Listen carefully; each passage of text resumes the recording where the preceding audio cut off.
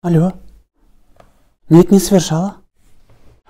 С банка звонят. Говорят, что деньги хотят списать у меня. Ой, мам. Да, карточку, номер карточки. Да, сейчас иду.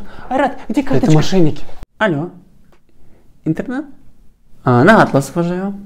Мам, кто это? Какой-то интернет хотят подключить нам новый. Ты просто трубку положи. Ну как я им скажу, им так некрасиво же. Да. Расскажите поподробнее, как там чего. Айрат, мы летим на море. В смысле?